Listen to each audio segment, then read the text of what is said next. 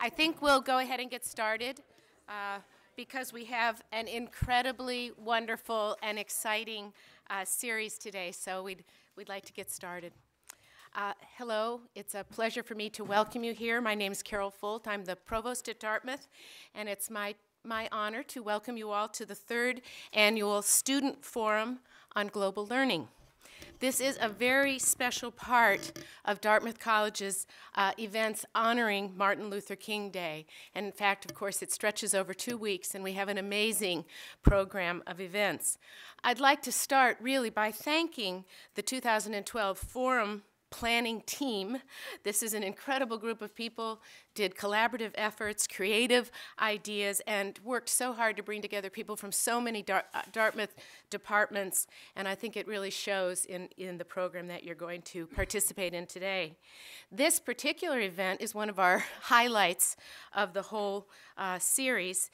It spotlights individual growth, connection, finding common ground, sharing ideas, and in that way is such a fitting tribute to the celebrations of Martin Luther King. It was 50 years ago, on May 23rd, 1962, that Dr. King gave a speech titled "Toward Freedom" at Dartmouth as part of the iconic Great Issues course, which of course has been carried forward in many traditions, including the Dickey Center and through the Tucker Foundation.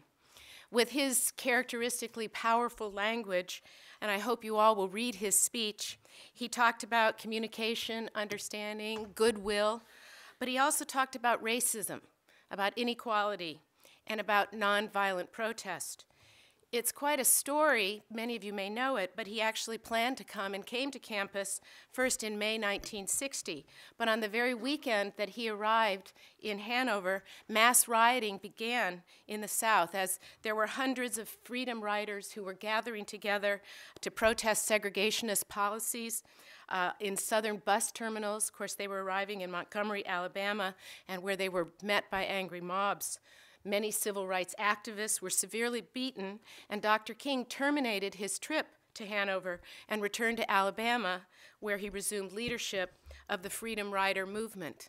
It took 3 more years, but he honored that commitment to come to Dartmouth, and he returned to speak, and that's when he gave that speech. At that time, 50 years ago, the Cuban Missile Crisis was about to begin. James Meredith had become the first African American to enroll at the University of Mississippi. It'd be another decade before women were admitted to Dartmouth as full-time students in 1972, and it'd be another 40 years before Ruth Simmons of Brown University became the first person of color elected as a president of an Ivy League institution, and another 9 more years before Dartmouth's own president, Jim Young Kim, became the first male person of color to lead an Ivy League institution. And of course, even now, 50 years later, there still remain major socioeconomic, educational, health, and political inequities between races nationally and internationally. And this, of course, will be discussed by many people in the panels, was addressed by Dean Charlotte Johnson this morning at her talk, and I think will be something that we talk about throughout this period of time. Today, you're going to have a chance to see how members of our own community are working so hard to challenge their own thinking about these complicated issues and building a better world. And this can be seen in so many ways. For me, very much like what I saw when I visited Kosovo earlier this year. I come from a dispossessed Albanian family, and it was quite a moving time for me to return to Kosovo, where I found out about work of our own students who had worked together in this war-torn, primarily Muslim country, to work with students from the American University in Kosovo to restore a neglected and abused Jewish cemetery and confront challenging issues like ethnic cleansing and reconciliation. I know it's also like the group from the class of 1957, people who are here with us today, who just returned from a listening tour in Israel and in Palestine. Our students and faculty will talk today about their own experiences and how their experiences with these sorts of issues and questions are making them question things as fundamental as what constitutes character in themselves, in their communities, and the world. When Dr. King was here, he said one of the greatest tragedies of life is that more often men seek to live in monologue rather than dialogue. So I think he'd be very proud of the dialogue that our students are here to bring to you today. And following in that great tradition of bringing great thinkers to campus to address great issues that brought Dr. King to us 50 years ago, it's my pleasure and honor to introduce the forum's opening speaker, Daniel Noah Moses, the Director of Educators Programs, Seeds for Peace. I think Daniel will tell you about his own first visit to Dartmouth, or to Hanover, but since that time, Daniel Moses has lived and worked with people from around the world in countries such as Armenia, India, and Morocco. He currently lives in Jerusalem, but spends his summers in Maine with Seeds of Peace, which he describes as a greenhouse of public spheres, where people can learn to trust and respect each other while still engaging in that meaningful and powerful dialogue and learning how to make decisions. In a 2009 article for the Christian Science Monitor, Daniel writes that participants in programs like Seeds for Peace go through profound transformations and come to terms with the existence and perspectives of the other side. How fitting for an event honoring Dr. Martin Luther King. In so many ways, the stories that our students will share are pictures of their own transformative learning. And a bit like the leaders and educators that Daniel works with, I think you'll find that our students too feel that these experiences can help them find a sense of reconciliation and open a new way to view themselves and their impact in the world. So this is what we're trying to do today, and we are so absolutely honored and thrilled to start this off by a talk with Daniel. So I'd like to welcome him and have you join me in welcoming Daniel back to Dartmouth.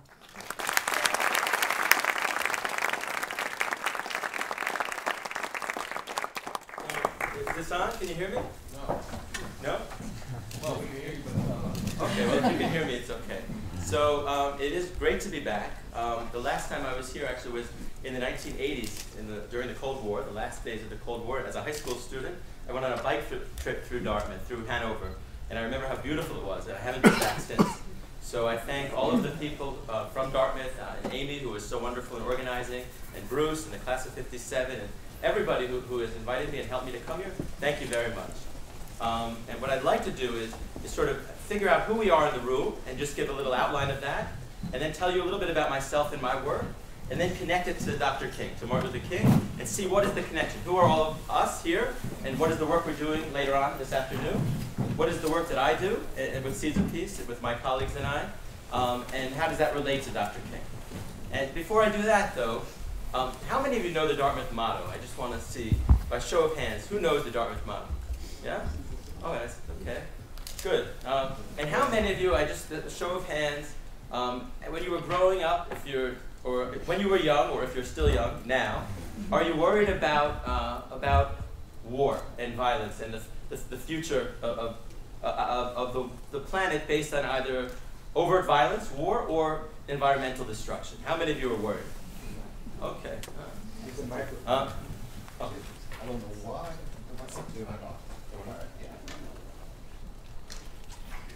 Okay. And how many?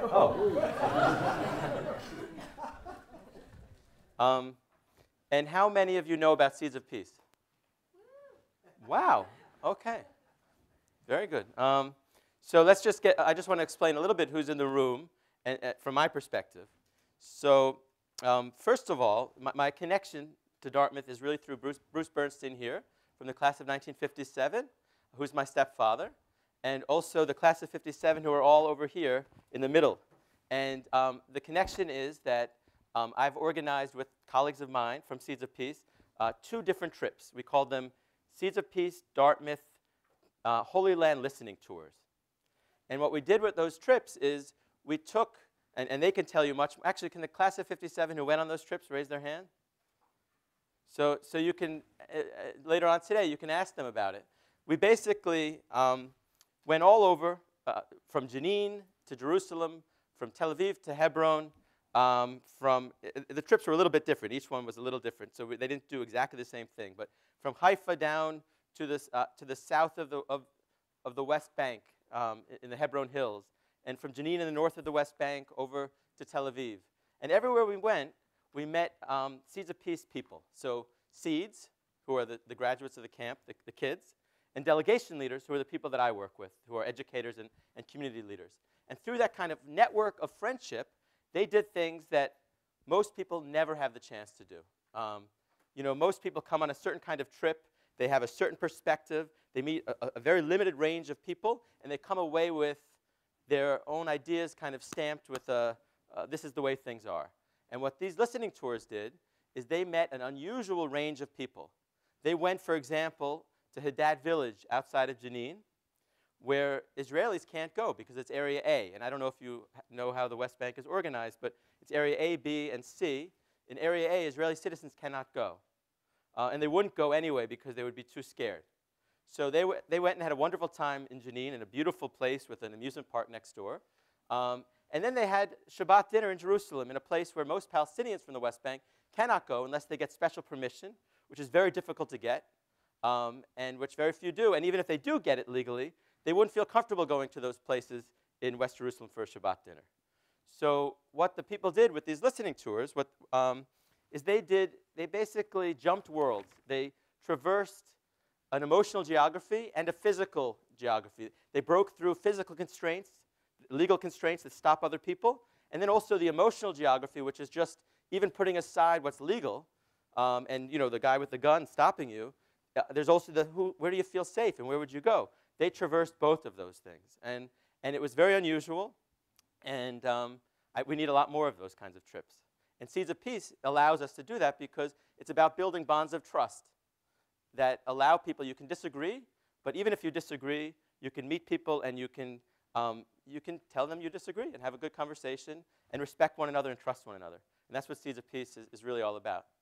The other Seeds of Peace connections here, Dan Ettinger in the back was, how long were you a staff person in New York? 3 years. 3 years. And then you were a counselor one summer. So we have another Seeds of Peace staff member here. And then I also see you were a counselor this past summer. You came back from China? Mm-hmm. Oh, okay, so one more counselor. And then also this past summer, we had Lillian, who is a Dartmouth graduate, was doing a film on the program that I ran, second session, which was called Narratives, Moral Imagination, Educational Action. She's now a film student at NYU. And David Nutt. Do any of you know David Nutt? Yeah, okay, huh.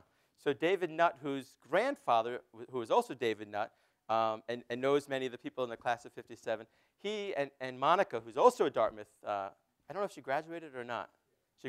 So they started something called Seas of Peace. And it's a seas of peace, like this water. They take seeds, kids who have graduated the Seeds of Peace camp, they take them on a ship, I don't know if it's officially a ship, a boat, a sailboat, a very large sailboat, off the coast of between Maine and Boston. And they live together and they sail together. They learn how to cooperate as a crew. So they started that program, which will continue. And there are many other Dartmouth connections as well. Eric Tanner, who was a counselor for many years, is also, I think he was president of his class at Dartmouth. So lots of connections. And the other connection I see, so I was looking at this. This is so much what we do at Seeds of Peace. And so what you guys, how many of you are giving talks this afternoon?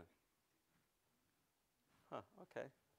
So those talks, I looked at what they're about, and I looked at this, explore the interconnectedness of global issues, engage in solutions to societal problems, question your ability to bring about change. Then I wrote down some of the names. Whose business is it? Reassessing the effectiveness of international involvement. And I saw that was connected to USAID. So I was chief of party for USAID, what they call cooperative agreement between Seeds of Peace and USAID, and was very involved in the nitty-gritty of how the money comes from the US government and how it gets applied on the ground. So all of these questions, global challenges, American dream or American illusion, when the personal goes global, it's all very, very connected. I can see the connection between between Dartmouth and what you're doing and what you'll do this afternoon, and Seeds of Peace, and Dr. Martin Luther King. But I wasn't sure if that was enough, so I started to do a little research, and I read about Joan Sloan Dickey, and I read his quotation that said, "The world's troubles are your troubles," and then he says, well, let's see, the solutions, quote, "rest in your mastering the art and spirit of living with other men, just as human and inhuman as you and I." And I think if we just switch that from men to men and women, we have basically what could be a Seeds of Peace motto, too. And I thought it was very interesting to see that he was president of Dartmouth from 1945 to 1970. So when he became president of Dartmouth, Martin Luther King was a teenager. When he left the presidency of Dartmouth, Martin Luther King was dead. And so he was president during all of those years from Martin Luther King's youth all the way through to Martin Luther King's death. And he was also the president, of course, when the class of '57 was here. So that's a good connection.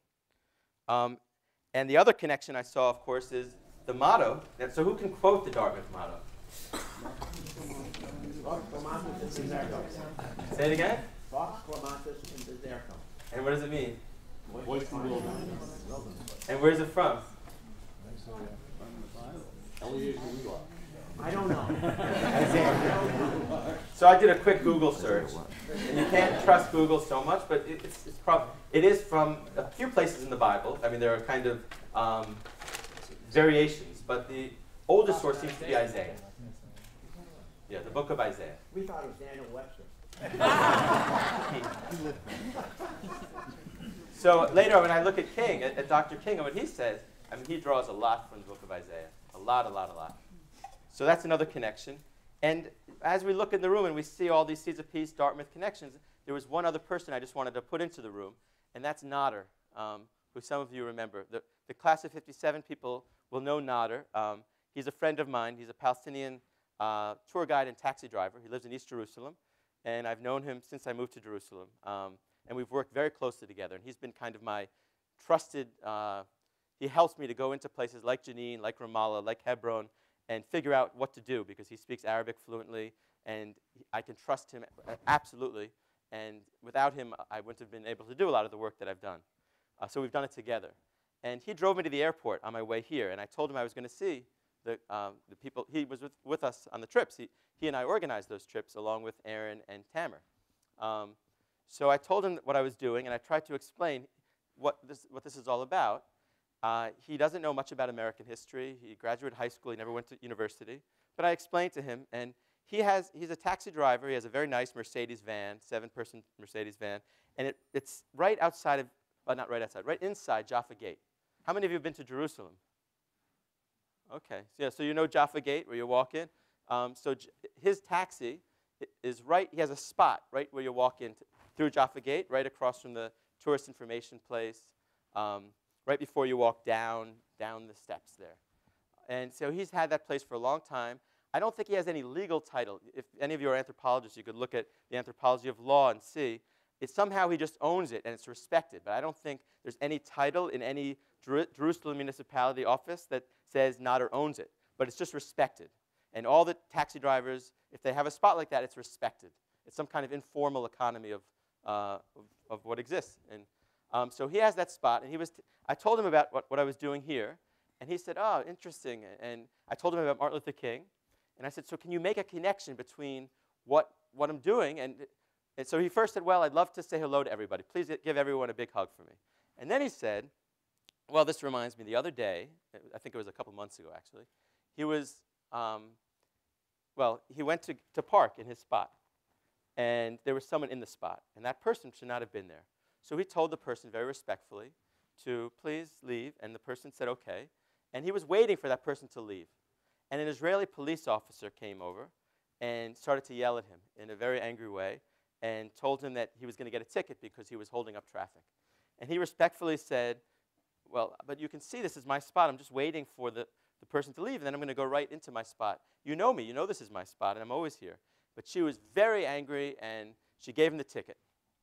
And he respectfully took it, and he talked to her. He tried to explain, but when his explanation didn't work, he just took it. And then there's a place on Israeli tickets where you can write something, a comment. So he just wrote thank you. And then all the people, it's kind of like a theater when you walk into Jaffa Gate.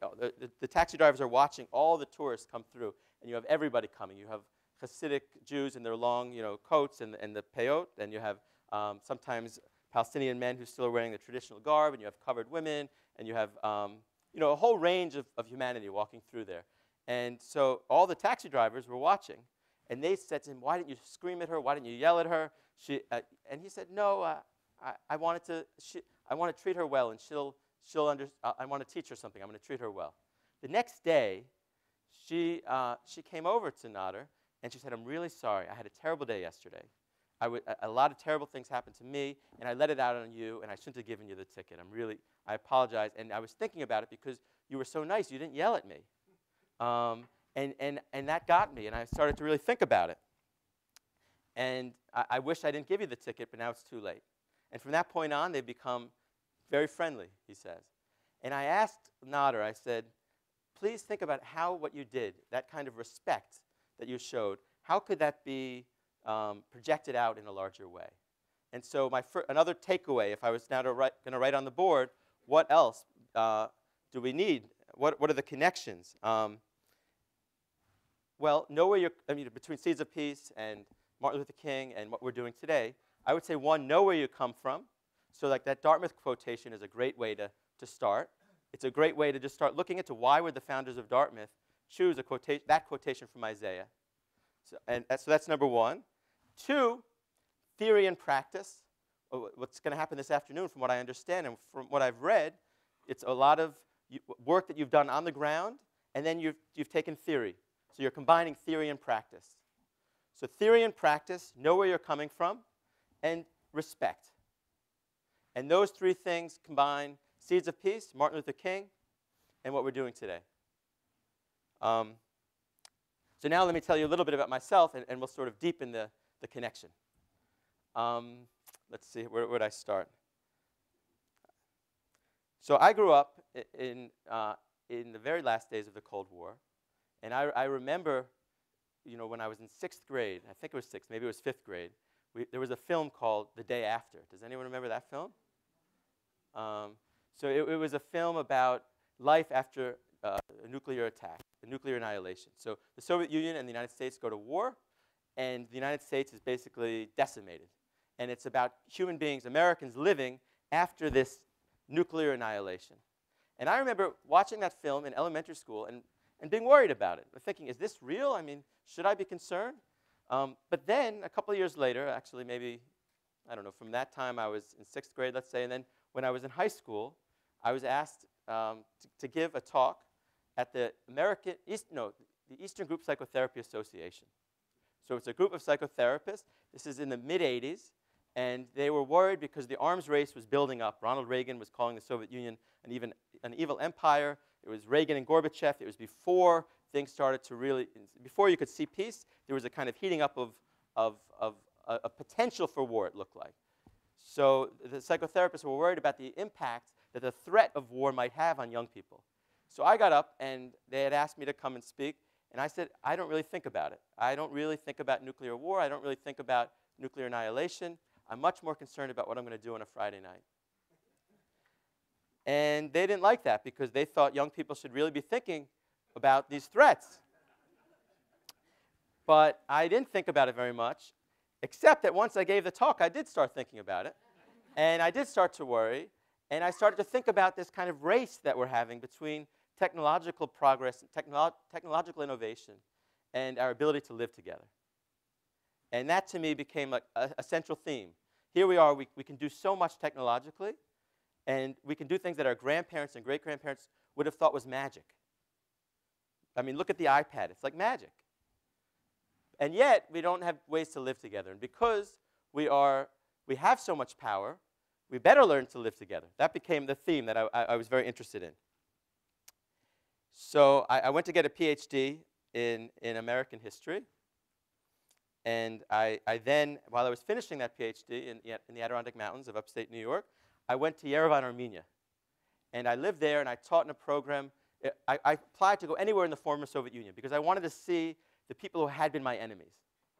And so I ended up teaching at a university in Armenia, and all of my colleagues were people who would have been my enemies. The missiles were going from Armenia to Turkey when Turkey was an American ally and Armenia was part of the Soviet Union.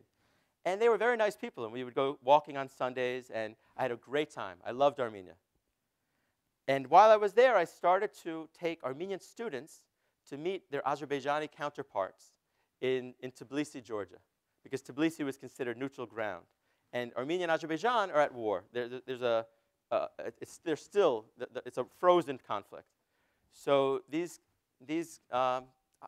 university students, 19, 20-year-old students, would come up with me, and the Armenian students would say, literally, on the train up to Tbilisi, we want to meet these people, but please don't let us sleep with them. Don't make us sleep in the same room with them, because they might kill us in the middle of the night. They really believed that, and they would say certain things, and then I would meet the Azerbaijanis who would tell me the same thing about the Armenians.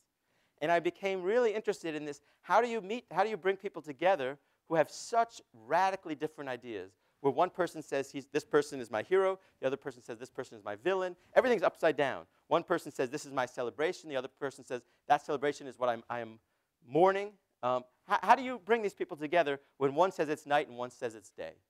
It's an educational challenge. So I started to get involved in it. And then I met at the Pantomime Theater in Yerevan somebody by the name of Bella, and she had been involved with Seeds of Peace. And before she had been involved with Seeds of Peace, she was Armenian. She had been involved with bringing Armenian and Azerbaijani students together. So she told me about Seeds of Peace. At that point, I was leaving Yerevan, and I said, I want to go to Seeds of Peace. So I applied. They rejected me. And I really pushed hard. And this is a lesson that I pushed hard. And next thing you know, I started working summers for the Adult Educators Program, which I'll tell you about in a minute. But that persistence was great, because a lot of people write emails or send letters, and then if they get a rejection, they say, oh, well, they rejected me. But this was the first time in my life where I really didn't take no for, I didn't know what, they said no, and I said, I didn't hear you. I'm coming. So I went up to camp, and that started this new path. Meanwhile, I got a position teaching as a lecturer on social studies at Harvard. And that's a great program. It's great because it looks at human beings in a very interdisciplinary way. So we have in that program sociologists, anthropologists, philosophers, historians, economists, and we all gather together to try to understand human beings in a more holistic way.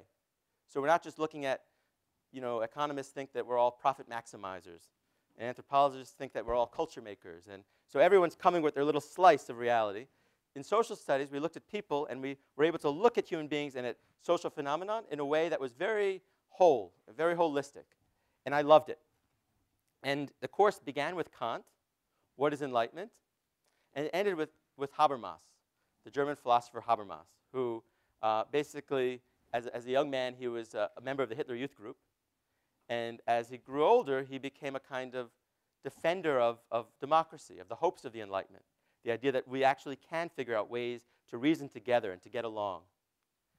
And for me, that was a continuation of what I had learned in graduate school. For me, in graduate school, it was John Dewey, because I was studying American intellectual history. And then, in social studies, I added Habermas. And for me, Seeds of Peace, and this is the theory and practice angle, is really a test of the ideas of John Dewey and Habermas. It's an attempt to see, is democracy possible? And if it's possible, what kind of education do we need to have democracy? What would that look like? Instead of just talking about it at the university, Seeds of Peace gives me a chance to really see it in the concrete, tangible way, day to day. How many of you have read Habermas? How many of you have read Dewey? Okay. So does it make, I would love to talk later. Do you see the connection between what I'm doing with why Dewey and Habermas and Seeds of Peace? What's the connection? And also this afternoon, I look forward to hearing what kinds of connections you make between the theory that you read about and the work that you do on the ground. So just to give you a sense of what I do with Seeds of Peace, Dan would tell you about the seeds. So the buses arrive, and the seeds go in one direction. I take the older people, and we have an intense 3-week session for the older people. These are community leaders. These are educators. They have dialogue. They get to know each other. It's very, very difficult for many of them. And then they go back home. And in 2006, I went back to their homes. I moved to Jerusalem and started to do follow-up programs for them. So I work at camp every summer with the adults, and then I go to Jerusalem, and I'm building a program for these adult educators in their home communities, whether it's Israel, Palestine, Jordan, Egypt, India, Pakistan, Afghanistan, but not really. We have very few programs, and the United States. So that was 2006. I moved to Jerusalem.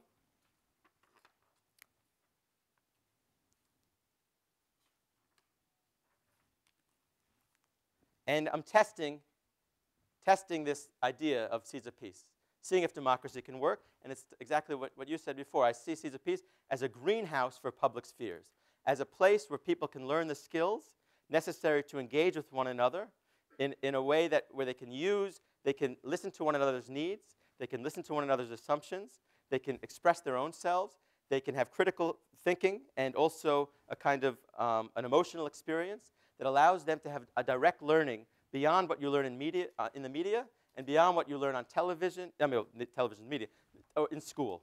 So forget what you learn in school, forget what you learn on television and through newspapers and other things that you look at, and directly learn. Learn from one another. Is it possible? And what would it look like? And what kind of skills do you need? So that's what I've been doing.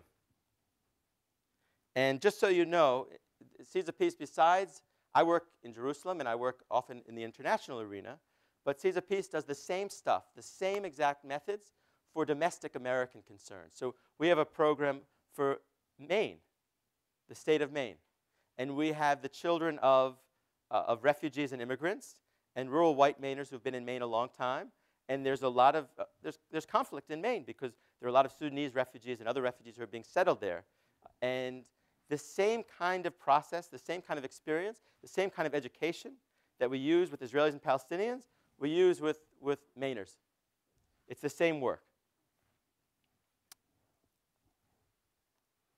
So now we've talked a little bit about my work. I now want to just look at King and then leave it for questions and discussion.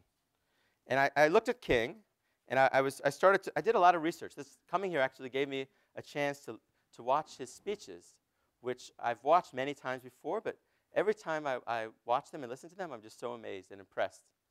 And I'm also just impressed that he died so young and did so much. And his eloquence was just incredible. So I've listened to the speeches, and the quotation actually that Amy sent to me I guess it was a few months ago, she sent me the quotation. This is it. I have a dream that my 4 little children will one day live in a nation where they will not be judged by the color of their skin, but by the content of their character.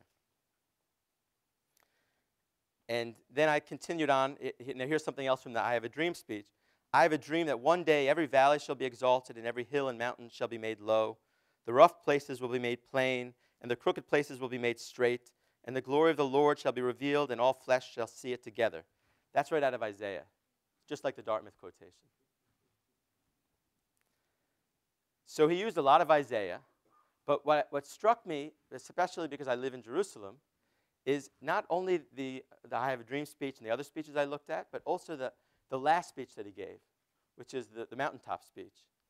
Because in the mountaintop speech, he does something which is actually extremely audacious. He puts himself in the role of Moses. And he says he's Moses. You know, he doesn't say I am Moses, but he's putting himself in the role of Moses looking across at the promised land. Because if you remember in the Bible, Moses doesn't get to the promised land. He looks out after 40 years in the wilderness. The people have been walking for 40 years in the wilderness because, at least according to some interpretations, the people who had been born into slavery couldn't get to the promised land. We needed a new generation who had been educated, who grew up in freedom to get to the promised land.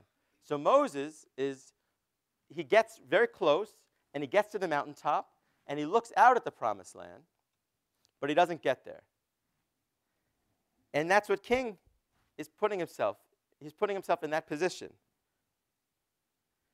And to me, that's a very, what is he's saying, I don't know what will happen to me, he's saying, but I've seen the future. I see what can be.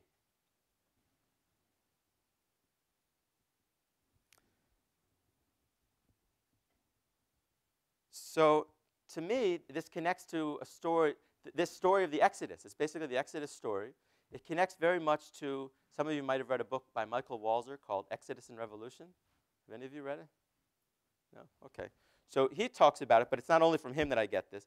He says, one of the great political metaphors that we can use when we make social change is to say, look, wherever you are, you're in Egypt, or you're walking, or you've left Egypt. And wherever you are, you're walking to the promised land. And you might not get there. You're still walking. And there are all sorts of enticements to get back to the flesh pots of Egypt. Many of the people wanted to go back. And there's the golden calf, and there's temptation everywhere. But you have to just keep walking. And what I find so interesting is if you look at King, he talks about Moses, but then he talks about Isaiah. Isaiah is speaking generations later. So what Moses looked at it didn't happen the way he wanted. Things had gone wrong by the time Isaiah is speaking. But Isaiah reimagines. And he reimagines a future. After Moses has looked out to the promised land, now we have Isaiah generations later looking to the promised land, not the promised land, but looking to a better future. And that's the kind of prophetic tradition that King is part of, which is all about inspiring us and giving us imagination. So another thing I would put down as something so important for the work of Seeds of Peace and the work that you do this afternoon and the work of Martin Luther King is the moral imagination, is the prophetic tradition and the moral imagination. But what I find living in Jerusalem is Jerusalem's not only a metaphor, it's a real city. And it's a difficult city. And I get very sad when I see all these metaphors that come down to the ground, and it's not nice. It's violent, it's upsetting. People are, instead of sharing and looking and using these metaphors, which can be so inspiring, people are fighting over real places and causing a lot of trouble. My friend Nabil, who some of the Dartmouth 57 members met, he's a devout Muslim, and he says, and he's the principal of a school in East Jerusalem. He says, God could have put the holy places all over. He could have put the mosque, Al-Aqsa, in, who knows, somewhere in Egypt, and he could have put the Kotel, the wall, in France. He could have spread them out, and people would have been able to share. But no, he put them all within a few feet of each other. You can walk from one place to the other. And according to Nabil, this is a challenge to us as human beings to see if we can work it out. It's the ultimate challenge that, from his perspective, that God has kind of given us a puzzle to see, can we do it? And if we can do it, we can figure out all the environmental problems, and we can figure out all the other problems in Nagorno-Karabakh, in Armenia, and Azerbaijan. So this is like the ultimate challenge, and all the eyes are looking at Jerusalem, and it's a potentially amazing educational moment. Because if we can solve things in Jerusalem, it will overflow that little city, which is not really, when you come to think of it, it's not even a very big city. The metropolitan area is, the city is about 800,000 people. It's not even that big. But it can overflow. It has, whatever happens there has world historical significance. And then I think about King, and I'm just going to bring us back to King. And I looked, it turns out that in his last talk, he talks about his trip from Jericho to Jerusalem. He was in Jerusalem. He was in the Holy Land somewhere between 67 and 68 when he died. At least that's what it looks like from the talk, because it must have been after the 67 war, because he's driving from Jericho to Jerusalem. And he tells this story about the Good Samaritan. And he says, well, he has a lot of respect and empathy for the Cohen, the priest, and the Levite. They pass the person by, the person who has been robbed. They just go by. And King says, well, maybe they were scared, because his experience driving from Jericho up to Jerusalem showed him it's a very forbidding place.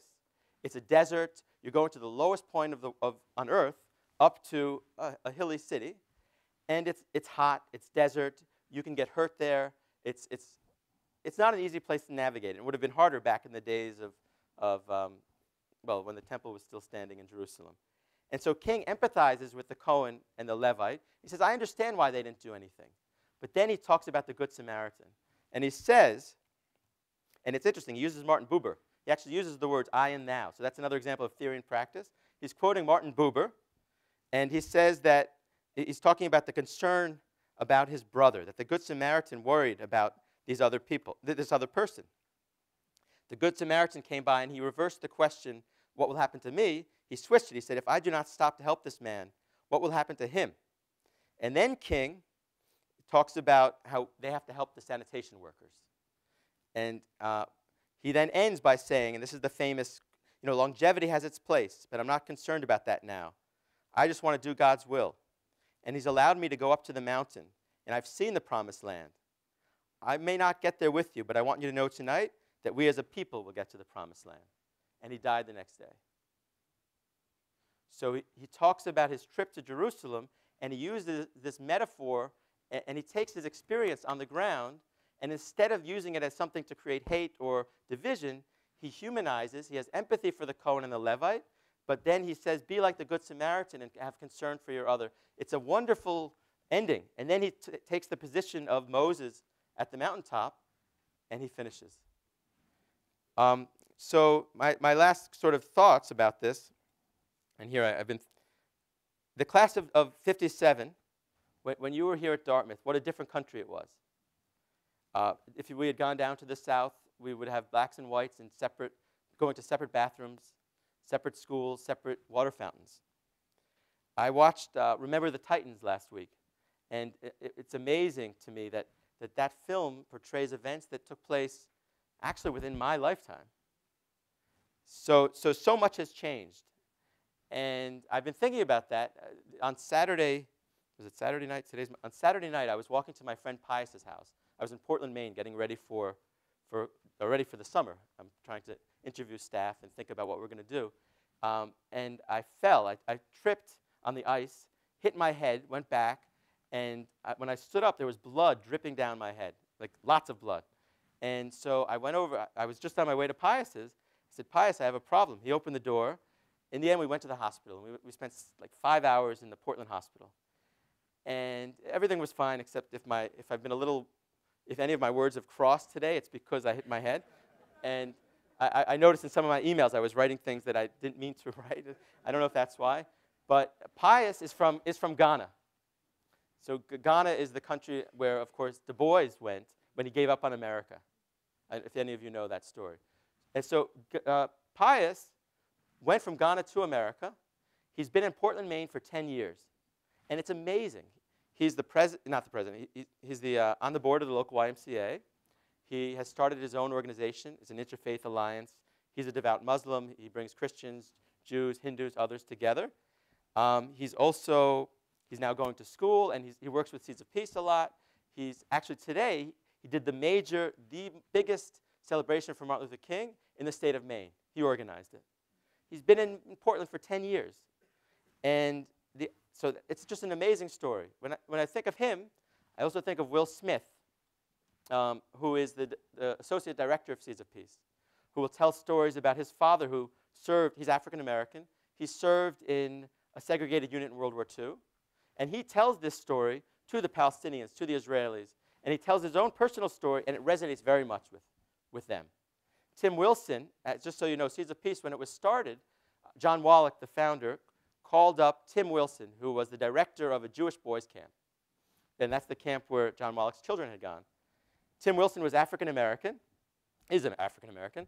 He was one of the first African-American counselors in a white camp back in the 60s. The owner of that camp, which is now Seeds of Peace, wanted to integrate the camps and looked for somebody like Tim, and Tim did come, and he's been involved with that camp, and he's been involved in Maine politics ever since.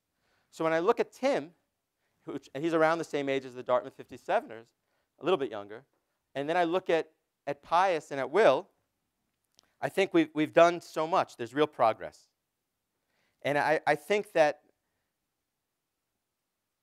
things that seem permanent can change. So the Soviet Union collapsed. I grew up thinking it was there forever. It collapsed. Last year, there was a fruit seller in Tunisia who set himself on fire. Next thing you know, look what happens. Mubarak, a little over a year ago, looked like he was going to be leader of Egypt for who knows how long. Gone, finished. I was walking in Lower Manhattan in September, and I noticed some demonstrators, just a few demonstrators. That was the beginning of Occupy Wall Street.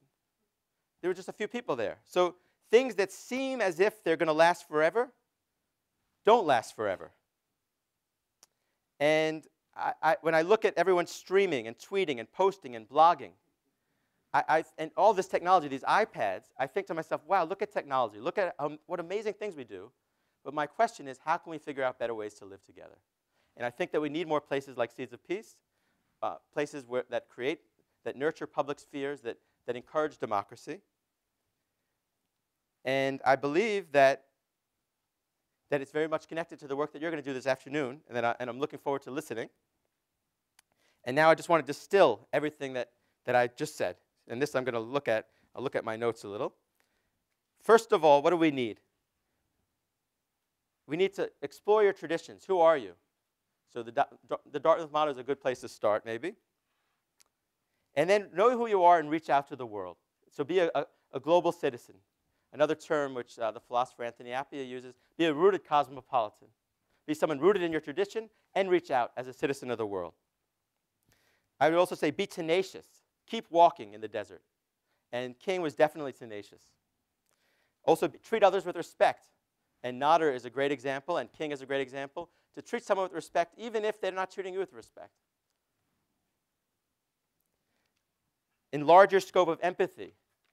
So try to have empathy for other people. And one of the things I think Seeds of Peace does so well, you might not change your political ideas, but if you start caring about somebody, even if you completely disagree with them politically, that's something. So how do you enlarge the scope of empathy? And then the imagination. So what King did when he looked out at the mountaintop, that was really an attempt to spark our imagination. He saw what was not so possible for most people, which seemed out of the realm of possibility. But now it's real. And the reality is not always as exactly perfect like we thought it would be. But look, one example, we have an African-American president right now. Something that would have been very, very unlikely or beyond the realm of most people's imagination in 1968. So we need all of these things. And the other thing that we need, and this is something I look forward to doing more of this afternoon, is we need theory and practice. So we need theory and practice that combines a thirst for justice and active engagement in the world. So thank you.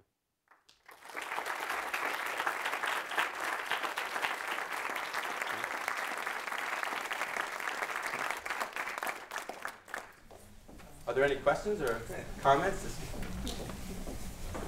Dan, what you're doing is threatening extremists on both sides. I've worked in the region, and it's not always a safe place to work. What steps do you take to, when you're on the street, when you go to see people, are there certain steps you take to reassure them that you're not a threat? Do you make eye contact? Do you make it clear you don't have a weapon? How do you handle that? Well, it's an interesting, when Seeds of Peace was created, John Wallach had his focus on the kids, on the seeds. The program that I run is a kind of response to the questions the question that you just asked, because as an American organization, we can't just go into places, whether it's Jenin or Tel Aviv or Mumbai or Lahore, and say, hey, we're Seeds of Peace, we want to take your kids. Seeds of Peace can be a Zionist conspiracy. It could be a left-wing pro-Palestinian conspiracy.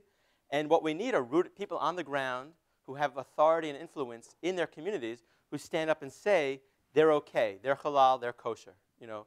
And it's not so easy sometimes. So on the Israeli side, we work with the ministry right now. On the Palestinian side, we don't right now. Hopefully we will, again, and we did in the past. And everywhere it's different. And every place we rely on local people in different formats. So on the Egyptian side, it's very interesting. Most of our people are from the upper crust of Egyptian society. If Egypt really changes, it's going to be a challenge for us to meet the people who have authority as Egypt changes. Right now, many of the people we've worked with are people who have had authority in the Mubarak regime. But we work with people on the ground who basically give us cover, who are able to stand up and say, don't worry, these guys are okay. So I'll do workshops, for example, in Jenin, where many of the 57 people went. And after we do a workshop that meets the needs of educators for their own schools and communities, they might be totally against Seeds of Peace, the new people. We'll bring some of our older people, our veterans, who will get up and say, look, you just learned about how to do communication skills in your own schools. I want to tell you how this fits with the larger mission that we have at Seeds of Peace. You don't have to send your kids to the camp to meet Israelis, but we see a connection here, and so we're giving you this service and these skills. You can use them as you want, But we also do this bigger thing. And if it's a principal of a school from a refugee camp in the West Bank, his word means a hell of a lot more than mine.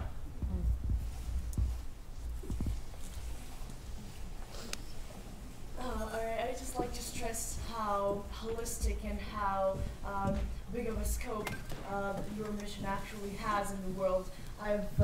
I'm a former UWC student, and I believe there is at least one former UWC student in this room, Sanila. She might be here.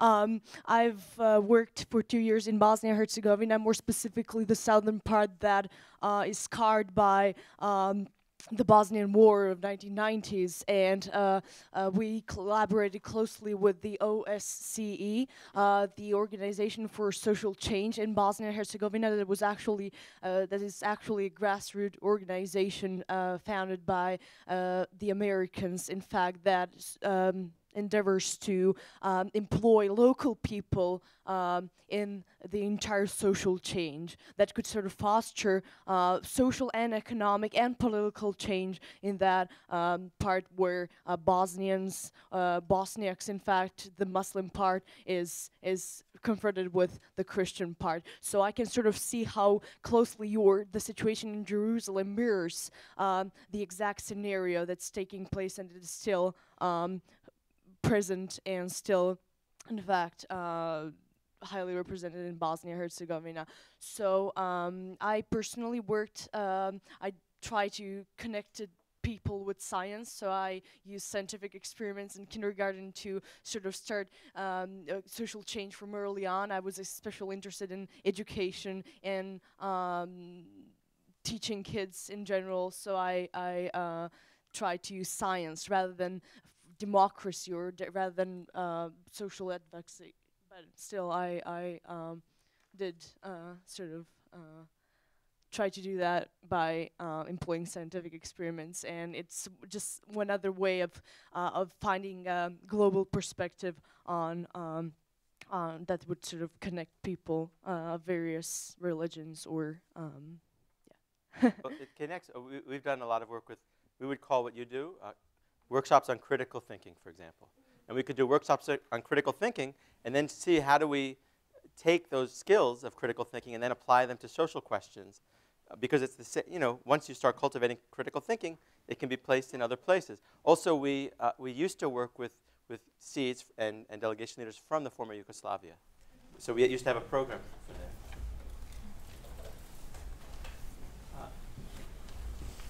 I would ask a very simple question of how do we convince our president that communication, which he started with, is the solution to our world's problems rather than fighting?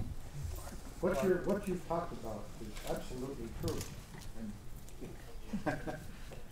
And people hear me? Basically, what I'm saying is, how do we convince our president on how can you do that? Can you make this kind of a presentation to him, perhaps? That communication and talking is the solution to our world's problems, not fighting. I mean, from what I've heard of President Obama, he does say that. he does say that. So I don't know. Influenced by a lot of militarists that say we've got to put threats on. I'm scared to death about Iran. We should be talking to them. Well, for me, my question would be, what are the limits? I think dialogue is very, very important. And I think we need many, many attempts to bring people together, like Seeds of Peace. And just an interesting thing, John Wallach, before he did Seeds of Peace, he tried to bring Soviets and Americans together back in the 80s. So I think dialogue is very important. There are limits to dialogue. At a certain point, sometimes violence is necessary. Where that line is something to talk about. Maybe I'll take back. Daniel, can you, I sit here as a parent, and I think about these children coming together. Can you just talk a bit about that element of what happens in these first moments when these two groups of children come together from diametrically opposed philosophies and cultures and backgrounds? Well, Dan saw things more in the bunks with the kids, so Dan might have things to say specifically about the seeds. I can tell you from the delegation leader perspective, I'll give you a few stories. There's a woman, Sumaya, who some of the class of 57 met. The second trip met her. She was the short woman in Ramallah that we had lunch with. When she first came to camp, she's a professor of health sciences at the university at Al-Quds University outside of Jerusalem. She got to camp, and she saw we placed her in a room with an Israeli woman. And she came over to me, and she said, Daniel, I can't do it. You have to move me. You have to. And I said, I'm sorry, we can't. And she said, I cannot sleep in a room with that woman. I will not do it. I'm not doing it. And she was really angry. And I had to sit with her for about 30 minutes and say, look, try it for tonight. And if it doesn't work, we'll see what we can do. It ended up being fine. But they became friends. But she was very, very nervous and scared, just like the Armenian kids going up to Tbilisi. The idea of sleeping next to someone she thinks of as her enemy was just deeply uncomfortable for her. And the kids have the same kinds of experiences. Would you say that, Dan? Yeah, absolutely. I'm going to cut us off, not because the questions aren't interesting, but because we have a very full program. If you can join me in helping thank Daniel and Carol for their time this morning.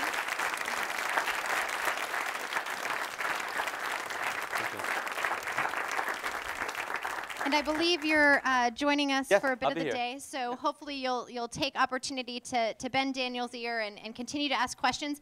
I invite you all to join us upstairs. There are 4 concurrent sessions that'll run over the next several blocks, and lunch will be served in the rooms just up above us. Follow the signage, and please join us and make a day of it. We hope we'll see you throughout the afternoon. Thanks so much.